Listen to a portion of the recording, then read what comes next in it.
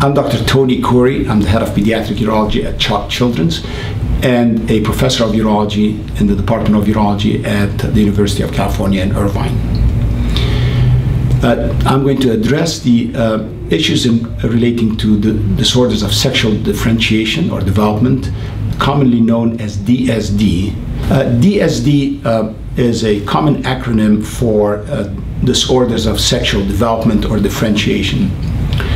It is the new term that replaced the old term, which was intersex conditions. Simply stated, DSD means that the child's genitals are not normal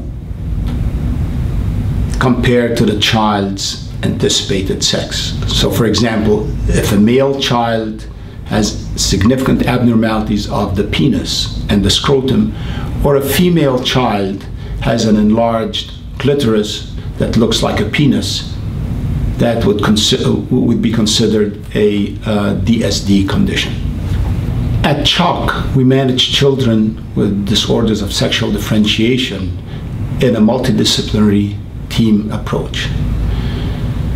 Our team includes endocrinology, urology, genetics, psychology, psychiatry, social work, and our nursing, nurse practitioners, residents, and fellows from each of these disciplines.